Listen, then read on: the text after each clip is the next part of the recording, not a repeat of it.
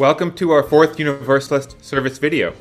My name is Reverend Schuyler Vogel, the senior minister here. This is video from our service on March 21st, 2021, which was a special service, a shared service between three historically Universalist New York congregations, one in Rochester, one in Canton, and of course us in Manhattan.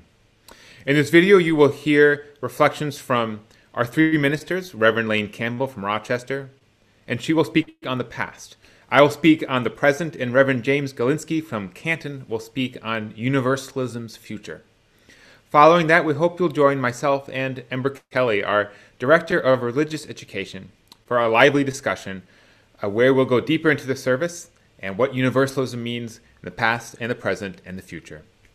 If you like what you see, we hope you'll check out our video and audio podcasts each and every week. It's posted on our website, on Facebook, YouTube, Instagram, and also your favorite podcast streaming sites. We also hope you'll give us a positive review. You'll like, comment, share, and subscribe to help spread our Fourth Universalist media further. Thank you again for watching.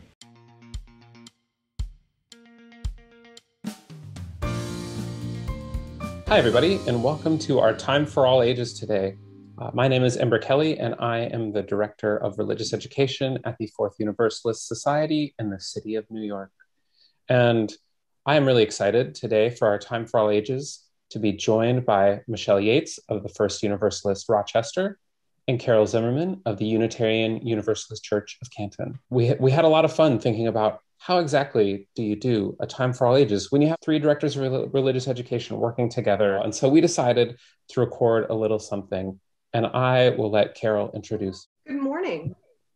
So today we will be hearing the story of The Invisible Web by Patrice Karst. It's a tale that tells us about how we are all truly connected. And we are connected historically as Universalist congregations. We're also connected as Unitarian Universalists. And of course, lastly, we're connected because we're all humans. So let's hear more from Michelle. The Invisible Web. The very best news ever has begun to spread all over the world, one heart at a time. Shout it from the mountaintops. Every single one of us is connected to those we love by invisible strings. That means Giovanna and her daddy are always together, even though he moved to a new house. Omar can feel the tugs of love from his parents, even though he is living far away at school. Mr. Chang still feels Mrs. Chang close by, even though she died such a very long time ago. And you, at this very moment, may feel the string of someone close to you, even though they aren't right there. You can't see it, but it's real. Our strings reach to everyone we know. They travel far and wide, to families and friends, classmates and coaches, to bus drivers and babysitters, neighbors and pets, to aunts and uncles, and grandparents and grandchildren, and countless other people. And all of those people have hundreds of strings. Soaring high over the rocky peaks and across the seven seas, deep into jungles and valleys, and winding through the busiest of cities, all these strings crisscross over one another and create a nest that covers the planet, interlacing us together, cradling us forever, the invisible web. The web has no borders and wraps every continent. Within it live butterflies and flowers, starfish and seahorses, lions and ants, rivers and snowstorms, and all human beings. Giovanna, Omar, and Mr. Chang, and of course, you and me too. Some say it even reaches to our ancestors and those we cherish in the beyond. One tug on a string sends love to every one of us woven together in this divine tapestry. And that means just one good deed travels across the entire web. Everything is linked. But sometimes folks forget. When they can't feel their strings, they forget about our invisible web. And that's when strings get tangled up. Like when lonely Louisa isn't invited to sit with anyone at her school at lunchtime. Or when sad Stefano wishes his friend Marcos wasn't so bossy when they played. Or when Mrs. Patel struggles at work without help and she just wants to quit. Even violence and war can erupt when too many of us forget the web. When strings are ignored, they can become weak and begin to unravel. But the more people who care for the web, the stronger it remains. The web feels like every parent since the beginning of time, holding and protecting each one of us in millions of gentle arms. What could be stronger than all those hands holding us close? So many supportive fingers can always find a way to untangle strings so that love can flow again. But it's up to every one of us to spread the word. Our time is right now. As we tell our family and friends, sisters will remind brothers, who will write to cousins, who will call their great-grandparents, who just nod and smile as if they've always known. If we remember the web and tug at it often, nobody will ever be left out. We will see others more clearly. The people of the world will look into each other's eyes. They will smile at one another. And when one of them cries, they will all want to help. And they do. Marcos apologizes to Stefano, who forgives his friend, and they have even more fun playing. Someone helps Mrs. Patel at work and tells her what a great job she's doing. She remembers that she's important and feels happy. And Louisa feels warm and bubbly inside when a few of the kids in class ask her to join them under the banyan tree for lunch. She knows right then that the invisible web is real. After school, Louisa cries with joy as she strokes her cat who purrs the news to the stars. And the stars whisper the secrets to the clouds, who share it with the songbirds, who serenade the world with this exquisite melody of love at the start of each morning and all during the day, until as the invisible web glitters in the magic of twilight, the owls take over and hoot the news throughout the night. The invisible web is alive. Its time is right now. It breathes as we breathe, pulsating all over our earth, the single heartbeat of life and love. And do you know what that makes us all? One very big family. P.S.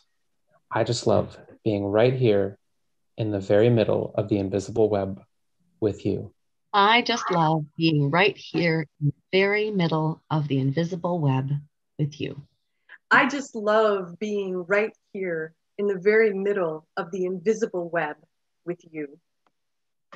The invisible web that connects us all. We are connected historically as Universalist congregations, as currently Unitarian Universalists, and as human beings. May we pull on that web so that we do always remember how connected we truly are. Though we cannot all be seated together, I'm sure all of us wouldn't fit in any of our church buildings. We are still connected in this larger community of Universalists, of UUs, of human beings. Please join me in closing our story time after this video with an embodiment of the invisible web. So after we stop, if you would please change your screen setting, your view, to gallery view rather than speaker view, and to extend your hands to the edges of your screen. So it's almost as if I am pressing my hand against Ember's hand and against Carol's hand.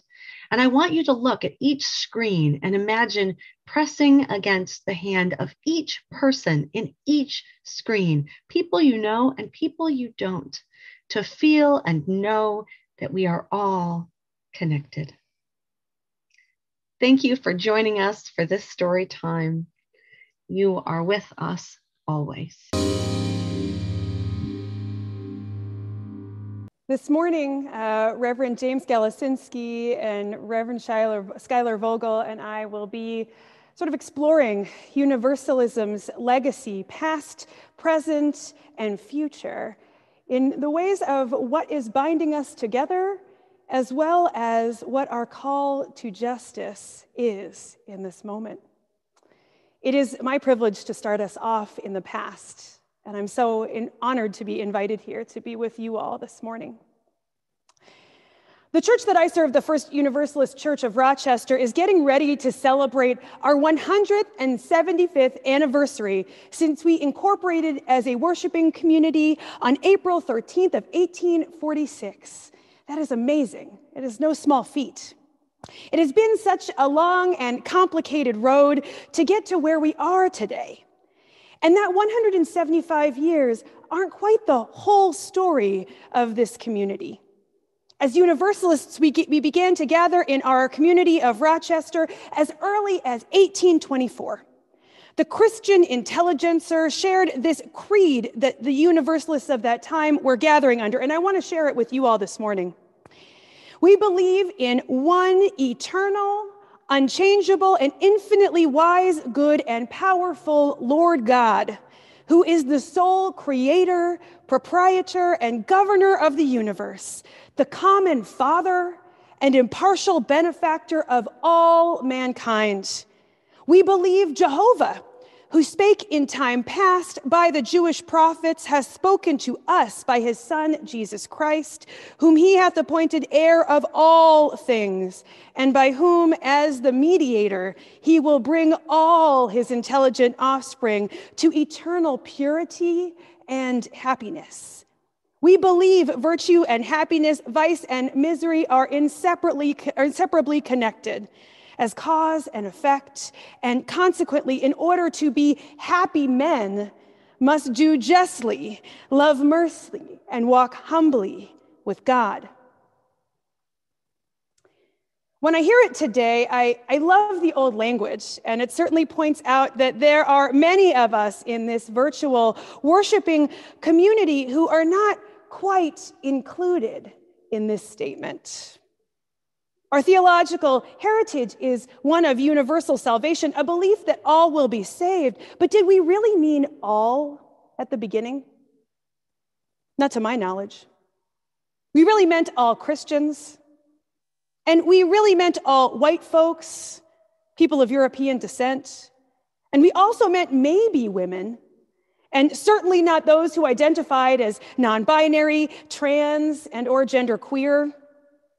We began with this amazingly beautiful aspirational theology that all would be saved.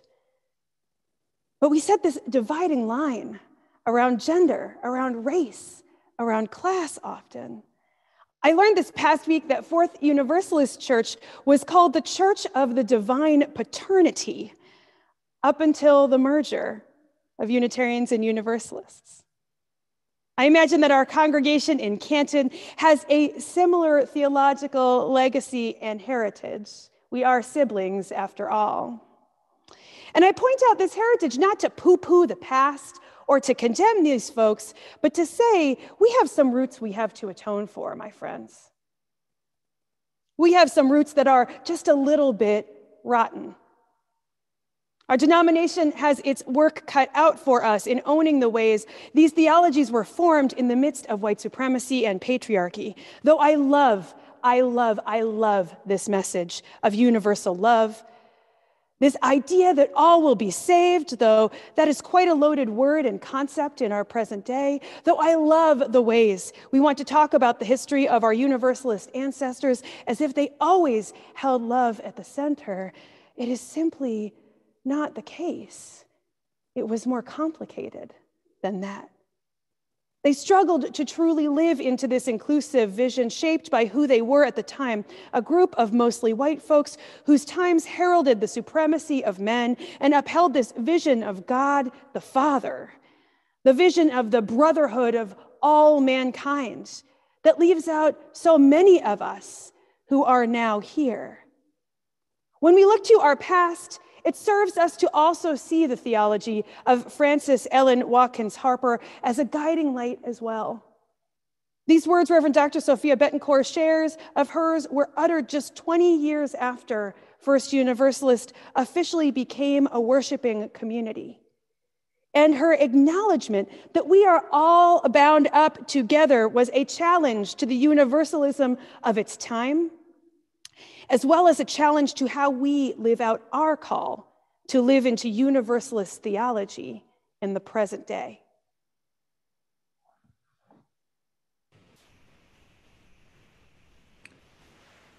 Friends, as we turn from the past to the present, I would bet that most of us today don't think of universalism as universal salvation, the idea that all of us will be saved by God in heaven.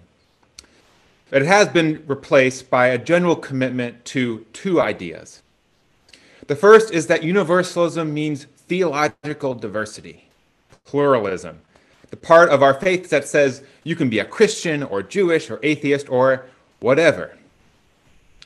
The second is that universalism means that our communities are places of welcome. We are the religion of the open heart, open mind, and open arms. Come, come, whoever you are, we like to say and sing. Universal love. Both of these versions of universalism are important. I wouldn't be a Unitarian Universalist if they weren't.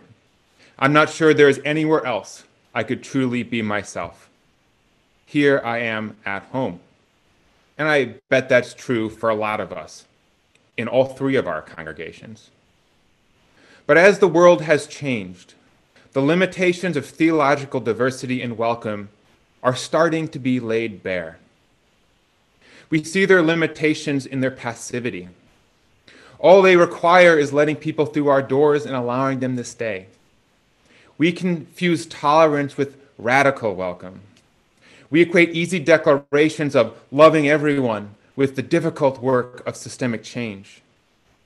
We see their limitations in the belief that theological diversity, shared by mostly white, educated, privileged people, is some great accomplishment, that it represents meaningful diversity rather than a predictable variation within a largely homogenized group, that it bridges any true or tender division within our society today. We see their limitation when we avoid challenging conversations, how we avoid calling out destructive behavior and hurtful words, because we want everyone to feel welcome, and by everyone, we usually mean those who complain the loudest and take up the most space with the greatest privilege. All the while, those who are hurt and made unsafe by our lack of boundaries and accountability, those who represent perhaps real diversity, leave believing we are hypocrites. And we see their limitations when we hesitate to be bold in our convictions or actions, because we don't want to privilege one belief system or another, to be too political, offend the status quo, nor make clear that we don't have creeds, but we should have values. These limitations of our present universalist theology force us to ask a simple question. Does this form of universalism have answers for our world today, for the crisis of our time? Is it life-saving, transformative, radical? We know that our world is suffering and hurting and divided. We need a faith that offers something real. We saw the brokenness this week with the horrific murders in Atlanta, and we've seen it all year with the 150% increase in hate crimes against Asian Americans. We see it across our country in the Jim Crow laws being passed. turning our nation into a sham republic. We see it in the regular instances of police brutality in Rochester, where BIPOC people are being murdered by the state. And we see it in the class divide in Canton and elsewhere between university and working class, and who matters, who is prioritized, and in all the resentment that follows. In this kind of world, does the universalism of theological diversity and tolerance of those who join us have much to say? Does it offer us a way forward? Does it give us the tools to face these oppressions? Does it offer us life-saving hope? Friends, I don't think it is enough. The universalism of the future cannot be simply about being together in congregations with different beliefs and making people, mostly those with privilege, feel welcome within them. That is fine, but it will not save us or our world. If we cling to those, they become like a golden calf, mockeries of a deeper truth and potential of our faith. We have to think bigger. We have to work harder. We have to be more creative, feel deeper within us empathy towards that push for systemic change. We have to be part of that struggle for liberation. And that is where our future lies. May it be so. Amen. And blessed be. I recently had a Zoom call with Dr. Sharon Welch, the retired UU social ethics professor. Is there some embodied metaphor for the sacred that can speak us into the future? I asked the self-proclaimed mystic and atheist. She responded by saying, there are no concepts, symbols, or images of God, goddesses, gods, or divinity that I find intellectually credible, emotionally satisfying, or ethically challenging in the face of evil and the complexity of life. But surely there is a natural and spiritual side to human living that looks up at cloudless nights, sees the grandeur of the many lights, wide open to life, and knows and senses we are all bound up together, even with the stars. Some metaphor for that. She then explained how she lives elevated on the 18th floor of a concrete and steel structure overlooking the buildings of Chicago and the oceanic blue of Lake Michigan. Because of the pandemic, or for whatever reason, they stopped cleaning her windows. Spiders quickly moved in, and soon webs covered her windows, giving her a different, new, murkier view, sometimes with pebbles of water coloring the lake and the city in Roy G. Biv. The interconnected web of life provides for us our essentials of home and food, as it does for spiders. But the sacred relationality lets us see the city, the lake, the alfalfa field differently and new. Our togetherness is divinity. This same mysterious web linked Reverend Schuyler and myself before we were even reverends in Milwaukee many years ago, and randomly intertwined Reverend Lane and I on an airport shuttle in New Orleans 5 years ago. Now, I know much has changed over the last 251 years, but the call of universalism still remains the same now and into the future. The sticky web of love won't let us go. This web is a collective wisdom that's really actually right in front of us. Just look at your computer. Think of how many hands and minds over how many generations gave us all this technology. Our web has invisible sacred strings, the tug, between bus drivers and babysitters is an invisible web of gentle love flowing through time. So, good riddance, Creator God, Master of the plantation, God of white masculine self-reliance. Hello, sacred, universal, mysterious web. Challenge us not to do justice work because it is the right thing to do, or because we want to be on the right side of history, or we want to help people. When society tramples violently on others, may we, with the lens of the web, know it violates our own souls as well. The universal web is a metaphor, sure, but it is manifested in how we are together. The web of universalism says that no matter your gender identity, to whom you express your love, whether you are indigenous, a person of color, white, where you were born, or your immigration status, we are bound together. No matter who you voted for, no matter how many master's degrees you have or do not have, whether you got stimulus checks or didn't, beekeeper or bureaucrat, the web keeps pulling and progressing and pushing us to live more tightly bound together. So look out into the world clouded with a web of shared DNA that goes back to the earliest forms of life. Look out into life with a shared air breathed by many ancestors. The stars are calling to us. Bound up in oceanic blue, may we all see anew the many manifestations of mutuality that are before us. Amen, and blessed be. So, Reverend Schuyler, I'm really excited to get to sit down with you after this this big, cool service. I mean, it was really cool looking at the attendance and just seeing all these names that I've never seen before, and seeing so many new faces. It was really cool to get to gather digitally as these three communities together. It was, these joint services that allow us to be together even when we are far apart. I mean, Rochester and Canton, they're not as far away as Ireland, as we've done joint services with those folks. But if you look at the map of New York State, we're kind of a triangle. Rochester is very far west, Canton's very far north, and we're kind of at the bottom.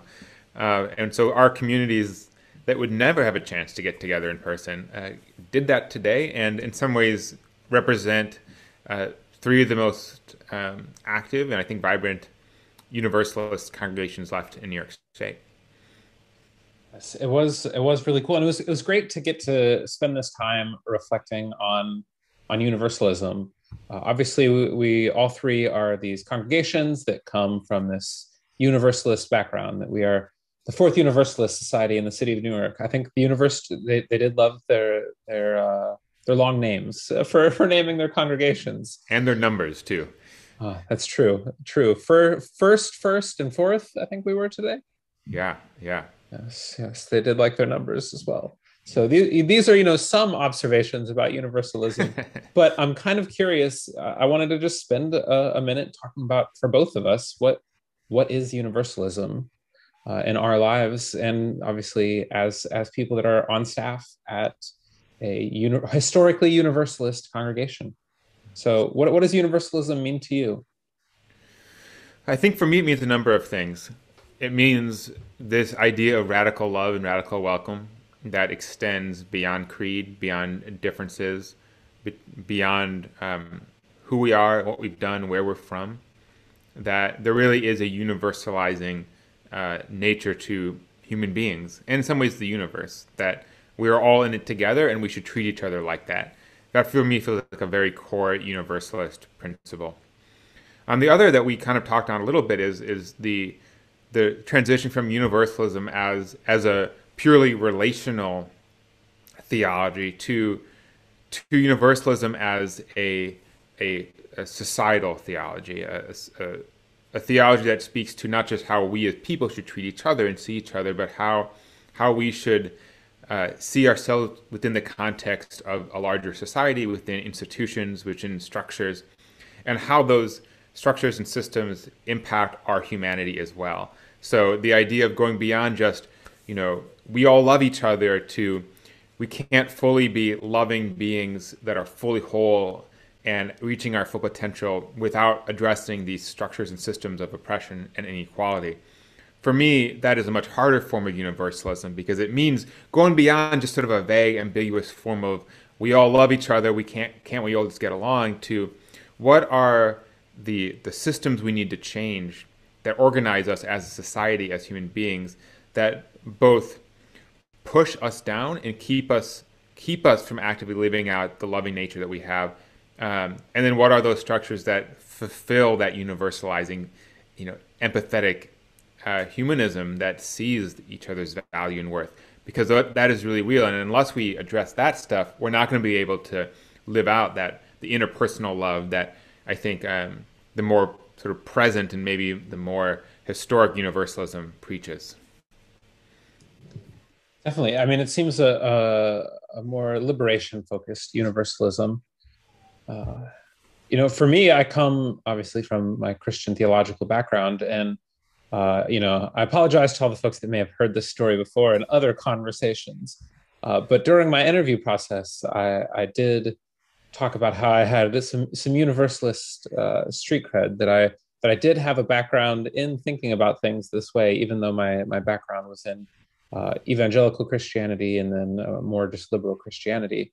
But in my time at a conservative seminary, I actually wrote a paper defending universalism as a orthodox idea, and this was actually it was pretty controversial for that sort of setting. But I did get an A for a well-argued paper that said that yes, this was actually something that people in the early history of Christianity believed. So that was, really, really powerful. And it had actually drawn from in high school, we had a teacher who was something called an annihilationist. I think I pronounced that right. Forgive me, theology professors, if I did pronounce it wrong. But basically, he believed in hell, but he didn't believe that hell was forever. So he believed that people's souls would be destroyed at some point. And he pointed out that, like, hey, it doesn't say that hell is this forever thing in the Bible. In fact, it doesn't talk very much about it. And so he headed for this direction because of his view of God. But I said, you know what, like, if God, the universe, is this loving place, then that's not really the view I want to have, that everything will be annihilated in the end. It was a multi-year journey for me. I find it really interesting that I didn't end up at the cathedral of universalism now at this point in my career, and it feels good to be embracing this more liberatory vision of universalism that you were talking about. So speaking of theological legacies, theologies, we talked a lot about the history of universalism in these messages, and interestingly enough, this coincided well with the fact that you're offering a 4-week course on the history of Fourth Universalists. So we've been thinking a lot about our own theological and historical legacy here at Fourth Universalist. So what are some of the things that you think that universalism has to grapple with, maybe even with examples from our own congregation? Yeah, it's a great question, Ember. And the service today addressed some of that with Reverend Lane's reflections about our past, that universalism didn't mean really everybody back at the time, at least here on Earth. Universalism, like most of the world, was was heavily steeped in white supremacy and patriarchy and heteronormativity, all these things that kept on Earth people's dignity from being restricted. And universalism was part of that. Fourth Universalist was part of that. Our name, historically, for most of our history, was the Church of the Divine Paternity, and at the time was supposed to be positive. God was a loving parent rather than a vengeful parent, which a lot of Christian traditions then saw God as, which was very terrifying for a lot of people. It instilled a lot of trauma in people's imaginations from childhood onwards, and so there was a lot of liberation and freedom that came with feeling the relief of being, gosh, I am okay. I'm going to be fine. God's going to take care of me. But it didn't mean that we were in any way universal in our appreciation of the people around us. Fourth Universalist was largely against slavery during the Civil War, but not exclusively. We were largely a merchant congregation, and that meant that there were a lot of people with money in our community who had business dealings with the South. We see this in a lot of Unitarian Universalist communities, particularly in New England, where there are huge textile mills. And in order to make cloth and other textiles, you need cotton, which at the time were harvested in the South by slaves. And if you were to abolish slavery, your free source of cotton, your low-priced cotton that comes with not paying people anything, suddenly vanishes. And so there were a lot of people at Fourth U, at the Church of the Divine Fraternity, as been known then, that were adamantly against abolition, against emancipation, and were vocal about it.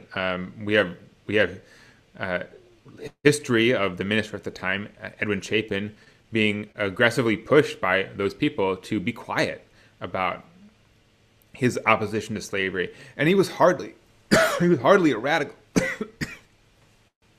I've been talking a lot today.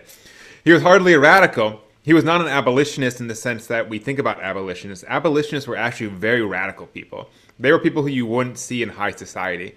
They were a bit like what you could imagine Antifa people being, or sort of Black Lives Matter activists, to a lot of folks. Lincoln was not an abolitionist. Most people in good standing were. Neither was Chapin. He would vocalize it, but he wasn't an activist, and he still got pushed back on. So we have these legacies, right? We were there, but we weren't really in the fight, right? We were content to say our piece and then go home. And of course, for those people who are in bondage, who are being oppressed and killed as slaves and having their children ripped from their hands and sold into slavery, us speaking out as a congregation was hardly anything better than complicity. And so we can wrestle with that and further legacies of that. You can go on, right? In some ways it mirrors the historical legacies of America. Slow steps towards progress and often several steps back. Well, I think, it leads to what you talked a good bit about in your reflection, which was this idea that we still often, our universalism often privileges that, we have this idea of universal love and acceptance, and we want everybody here. But as you said, it's usually at the expense of the marginalized, that we let those who have privilege, have money, have the big voices, and that we let them push somebody like Chapin in our history. But that legacy even still continues today for the UU world as a whole. I mean, it's why we're discussing things like the eighth principle, that we're trying to grapple with even the privilege that still exists in our communities nowadays. I think obviously you talked about that in your reflection, but I'd love to hear any additional thoughts you might have on that. Yeah. Thanks, Ember. It's a lot easier to say we should all love each other and this is the place where everyone belongs. It's a lot easier to say that stuff than actually do the work to make it actually happen. Not just in our congregations, but in our world. You can open the door and say, whoever wants to show up here, you can show up here. We won't be mean to you. It's not that hard. That's a pretty low bar of universalist theology. The harder work is to do the work to make sure that when people show up that they actually feel comfortable and embraced. And the even harder work is to go out there in the world and realize that actually what happens in our little spaces, in our little congregations, is just a small microcosm of the larger world. And unless we do the bigger work of societal change, then our universalism, the fact that someone can sit in our pews, isn't really that important in the scheme of things. And so our work has to certainly be inward, but it also has to be outward to make sure that we can confront the great spiritual crisis of our moment and crises, because there's a lot of them. But we can't. Those aren't going to be addressed or fixed by us saying well, if you're an atheist and a Christian, you can hang out in our church together. That's not going to save anyone's life. It can be great. I couldn't be another religion because I'm a humanist, but also I love earth-centered traditions, and I like listening to the standard lectionary some mornings to ground me. I'm a motley person of all these things, as I know many of us are, and so UUism is really good for me and really perfect, and I love it. And also, like, it can't just end there, because that's all about me, and about my needs and my place of feeling home. And so my work then is to take that out and look at what is preventing people from feeling at home in the world. And that's not just being accepted for your theological beliefs. It's about feeling safe. It's about not worrying about hate groups, shooting up your place of work. It's about feeling free from the police. It's about not worrying about your kid getting health insurance, right? That is, we talk about like what love actually looks like. Just saying you're welcome in a religious space is is nothing compared to, when we live in a world where people don't have health insurance and worry about the state killing them and their family. So I want us to think bigger about what universalism can mean. And it means recognizing that like safety in our congregations is a first step. And we're not even there yet. There's a lot of microaggressions that happen in this life at Fourth U and other places. Well, I think, there's so much there that I just want to dive into, but I'm going to keep myself focused on the direction that I was planning to ask a question on. But so, I think that this this liberating web. We talked in the Time for All Ages. We talked in the third reflection. We discussed this idea of the web that connects us all. It's the seventh principle, and obviously this web means that in our communities we create these safe places, like you said, and we make these places where the individuals who don't quite fit in the boxes of other congregations. I also echo that sentiment. Can more fully belong, and we can live more fully in those congregations. But if that's not turning out to this external web of the rest of the world, then what good is that work doing if it's only creating like a very closed off community? It's not spreading the web out to and acknowledging the liberation of the wider world that we have to be willing to sacrifice and do really hard work for. Yeah, I think it speaks to the point of church, right? Like, is the end goal of church and religious community is the continuation of religious community? There's a powerful line somewhere in the Bible that that in heaven there are no churches, or after the second coming there is no churches. That there's no need for them anymore, because the world has been achieved of justice, the heaven on earth, right? And if a church puts itself out of business because the world is so full of love and so full of justice and freedom and joy and hope, it is okay if people don't need to gather on a Sunday morning and have a minister talk at them and have coffee hour, because because the world is that, right? So in some ways, our work is to make ourselves obsolete.